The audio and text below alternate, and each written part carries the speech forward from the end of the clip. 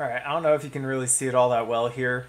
This spike on the spectrum analyzer is, what is that? That is my 624 kilohertz spike from the Tesla coil as measured at the ultrasound circuit.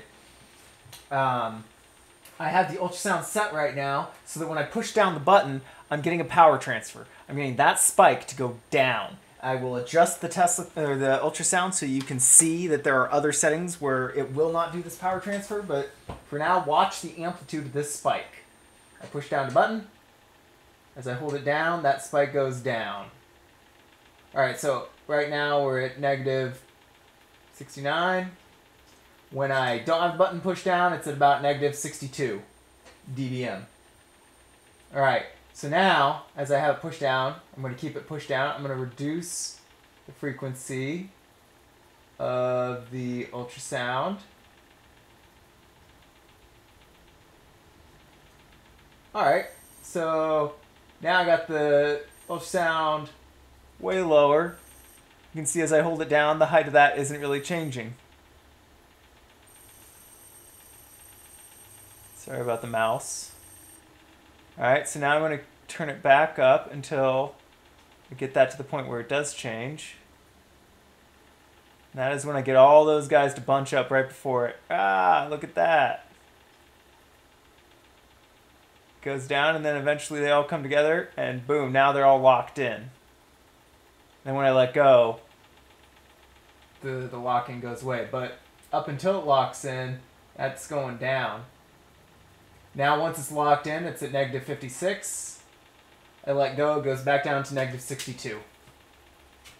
As for the position of the ultrasound circuit, let's count it.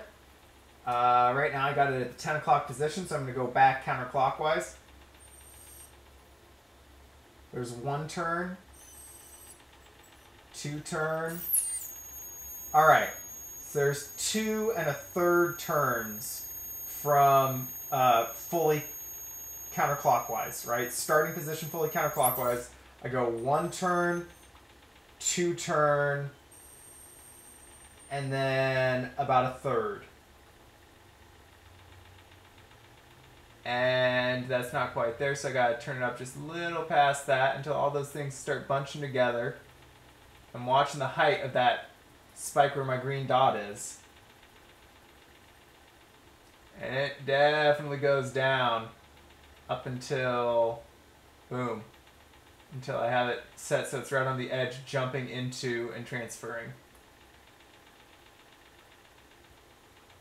As those frequencies are scooping up, it's dropping down.